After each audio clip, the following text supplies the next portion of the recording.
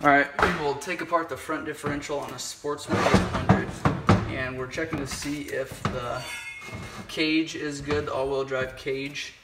We've got 3/8 bolts all around the outside.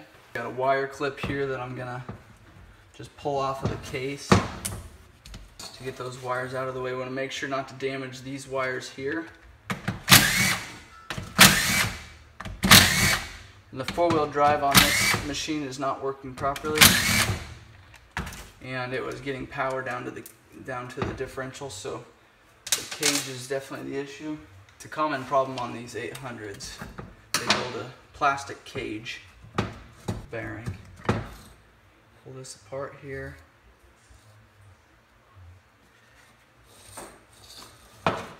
There's inside the differential.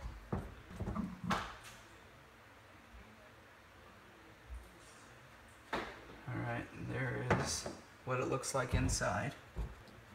Here's the armature plate. Here's the plastic cage here. We'll pull this all out and look at it.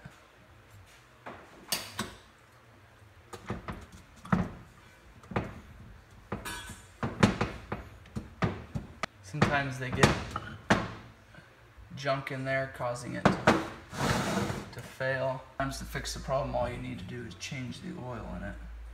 This cage actually doesn't look too bad, but we'll take it apart and see how it looks at that point. So there's the inside of a front differential.